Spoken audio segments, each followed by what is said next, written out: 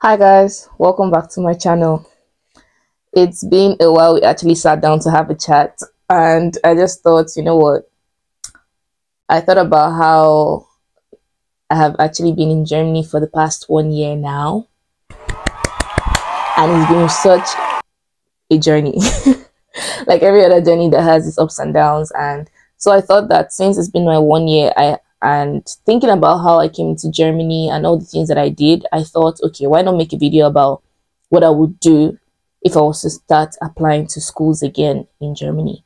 If I was going to come to Germany again, like I did 1 year ago, what would I do? What would I advise that you do? So let's get right into the video. The first things first is being Nigerians. Of course, we know how the German situation is at the application to get application date or appointment date is actually very hard. So, or yes, it's hard. It's one of the most tasking things that actually, deter people from coming to Germany because of the long wait time. So one thing I would do is once I realize, okay, I want to go to Germany to school, the first thing that I would do is to actually book for an appointment date before anything else. That's for people that are actually in category B, because there's something called the category A and category B, and category A people are given preference and they could get dates within 2 months actually on the website, and category B people could wait for a year to get a date. So if you are in the category B, just check yourself, go to their website to find out where you actually, what category you fall in, and then you go book for the appointment date, and so the time starts counting. The next thing that I will do is to actually look at the schools that are available.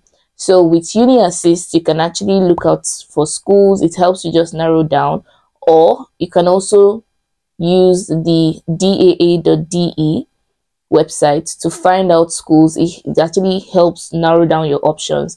You could just go there, click in the course that you're interested in, the language that you prefer, and then you'd see a couple of courses that you probably never even talked about, or some that actually have a different name or nomenclature, which you now look at the programs that they are offering, and it could actually be something that you're interested in. That's one thing that could help. The next thing that I would do is to take note of the dates of application, the application dates. And I'll say this to say that you also have to decide on what semester that you'd like to go in. For me, I wanted to go in the summer semester, but unfortunately my visa didn't come out at the time that I needed it to come out. So I couldn't defer, because at the time the school didn't allow me to defer. So I had to reapply and start a whole another application process in for winter semester. So you have to decide on what semester that you want, and you could also even start ahead of time, because some schools allow you to defer your application or your admission, and then you could actually come in the next semester. But some schools don't allow that as well. So you have to look at, just always ask. If in case you're in doubt, always ask the school. You never know what policies there are. Some are not even written on the website. Just reach out to the admissions team and they would let you know. After deciding on the course you want, the application date, for me, I actually had a book of admissions for different countries actually. So I advise that you always write down what you have in mind, write down the schools, write down so what I will do is, first of all, I'll write down the school, the application date or application period, so I know when it's going to start and when it's going to end. I'll write down the semester, I'll write down the name of the course, the program, and even possibly the website, just in case. And you can also write it, have it on soft copy, like Word document, because when it comes to the website, you can just easily go hyperlink it and click on it, and it will just take you directly to the school's website. The next thing that I would do is I will gather my documents. Gathering your documents could take some time, especially when it comes to like schools in Nigeria that delays when it comes to giving transcripts. It could take some time and some money as well. So I'll start gathering up my documents, from my CV, that's academic CV, to my transcripts, my degree. Make sure everything is authentic. Currently, I am seeing that some schools don't allow you to give your unofficial transcripts. In my time, I was able to submit my unofficial transcript, and they accepted it in the meantime while my official transcript was processing. Right now, some schools will want you to bring only the official transcript, and that's the only way that they respond to you. So if you know that you fall into the category and you know that your school is not fast enough, ensure that you reach out to the school ahead of time to start gathering your documents. For me, I started making my plans a year before I actually started application. I already knew, like, in 2019 that I was going to go to Germany. Let's say 2019. 2020, I already knew that I was going to go to Germany, so I started gathering up my documents gradually. And my service period, my NYSC, was my time for me to gather my documents and just get them prepared to go start my application to Germany. Next thing that I would do is I would decide what and how would I get my finances up. And there are two ways to come to Germany with financials. That's through the blocked account and through the sponsorship letter. And luckily for me, for you guys today, I come bearing news. So if you need help today, click on the link in my bio to get started with Expatrio today, and they will always be there to answer any questions that you have. So the next thing I'll do after sorting out my financials is I would actually now wait for the dates. Actually, while waiting for the date, I'll be writing down my statement of purpose, why I'm interested in the school, why do I want to, go to the school, why Germany, and all the nice things about Germany. Honestly, Germany has really been good to me, and I'm not even going to lie. Of course, they have its ups and downs, but it's been really great so far. So I feel like you have to research the country that you want to go to, very important, so you can know if this is the best place for you. If you're open to what the culture has, because everywhere has its laws, its rules, and if you're able to live within that space, then please go for it. After writing my statement of purpose, I'll probably get someone else to read it, like to proofread, to like a second opinion. Someone that you trust and will give you a good opinion about your statement of purpose. I will give that out. Draft all my documents. Actually, for me, I would like to always apply the moment the application opens. I would like to apply. So one thing I will do is to already get my documents in check. In fact, actually label them actually in like a drive.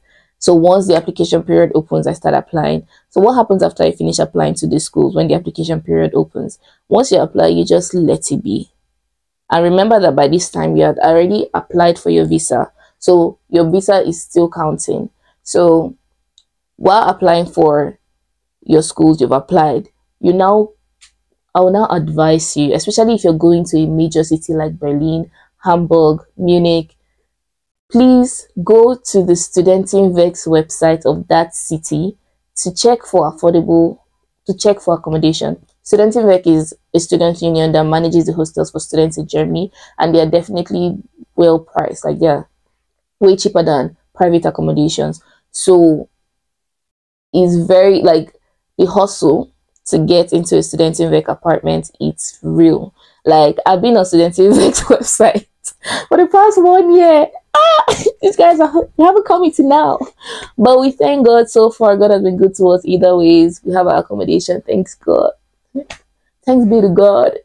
So yes, if you know that you're coming to Germany and you're going to a major city, please go to the Studentenwerk's website and apply. Even if you haven't gotten admission, yes, apply and wait. Because if I had done that, I would have probably been getting a response to the accommodation that I applied to right now. And then one thing that I did was to be applying for a single apartment. I'm not saying single apartment is not good. It's just that, of course, every other person is applying for that. So the traffic is going to be a lot more. And what they do is that the one you applied for, that's the one they will give you. You're not going to say, oh, this one is available. They're going to give you the one that you applied for. So I applied for a single apartment. Until now, I even had to change to a common, a shared apartment. But till now, I haven't still gotten it. And in Munich here, you only get to change your apartment every 1 year. So yeah, sadly, I haven't still gotten a call from them. So if you don't want to be stranded, and you'll actually never be stranded, you'll probably find something but maybe a lot more pricier than your budget. But to save yourself the stress, my darlings, please book for the accommodation before you get your decision from the admissions team. And unfortunately, sometimes some rejections come and then they can actually opt out of the accommodations, system can deactivate your account or something, you have nothing to lose. But you don't want to come to this country, especially in the winter when it's cold and you are stranded.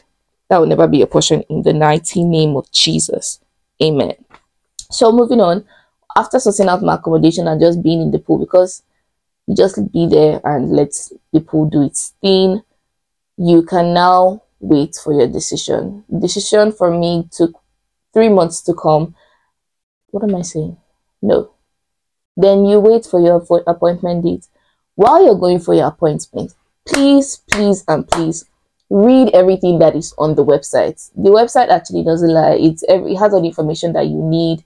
All the documents that is stated on their website have all of them. And one thing I would also advise is to arrange them systematically, because that's what Oga Paulinus at the German embassy in Lagos, Nigeria, he mentioned it a couple of times. Please have your documents the way it's listed from the beginning, from number 1 to number whatever number.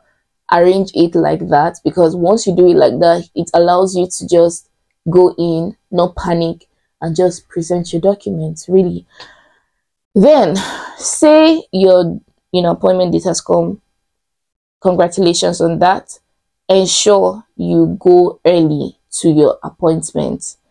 These guys don't joke. Germans are always on time. If there's something that they have on lock, it's punctuality. They take it seriously. Please go. And we all know how Niger dey. So I beg, carry yourself and go on time for your interview.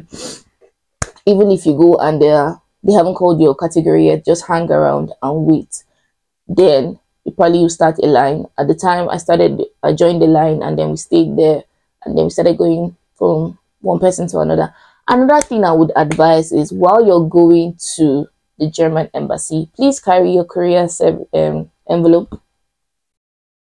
Carry your courier envelope. You can use FedEx, you can use DHL, you can use Red Star Express. So ensure that you go with your DHL courier envelope, because the guys at the embassy would extort you. They will call ridiculous prices. You do not want that. Times are hard. You need to save your money. So please go with it. Buy your courier envelope with you as part of your document. It's probably going to be listed there, and if it's not listed, just ensure that you go with your courier envelope, so that you are saving yourself a lot of money, a lot of stress. Because imagine now, because during the interview or before the interview, while you're waiting on the line, there was a time Paulinus said, if you don't have your courier envelope, go and get one. And imagine that your interview time is so time, right? And you haven't gotten your envelope. It's going to be so stressful. Now, they have this whole barricade thing. They could let you back in, but what if they don't? Because they also have a time that they're running with, and once your time passes, it passes. And you don't need that frustration. Believe me, you don't. So, buy your courier envelope as you're going. Don't panic. Pray before you go. Carry Jesus as you go, because he's going to make the way straight and smooth for you. Be able to express yourself, know your questions, know your school that you're going to, know the course that you're going for, know how it aligns, how your previous degree, your bachelor's, aligns with your master's. And while you need that, please, there's so many things that are going on in the world today. So my darling, be able to link your bachelor's to your master's, and maybe if you're even trying to have a career change, you could even, say that. So just know your stuff, know your stuff. Finally, after the interview date, go and chill somewhere. Before you chill, on your chilling period, go and just thank God in advance for your interview. Thank him, and just say, let your will be done, my darlings. Invite Jesus. Invite Jesus. Then you can go and chill with one bottle of chilled Coke, chilled Malta Guinness. I really like Malta Guinness, so chilled Malta Guinness. Enjoy yourself there and just wait. For me, my period took within 3 months to get a response from the embassy. So, and it just fits within, because I had my interview, I think it was in May, and then I was to resume school in October. So it was just perfect, So just give yourself ample time to have your interview and to wait for your response on your visa before coming back. And once you've gotten your, say 3 months passes, you get your approval. Congratulations again. Then actually, because they will actually be considered, I think they actually consider it of the time you're meant to resume school. So then you can actually start shopping for your things to come over to Germany. Carry all your spices. Those are the ones that are very important. There are a couple of things you can find here, like rice and yams, but sometimes the yams could actually be expensive.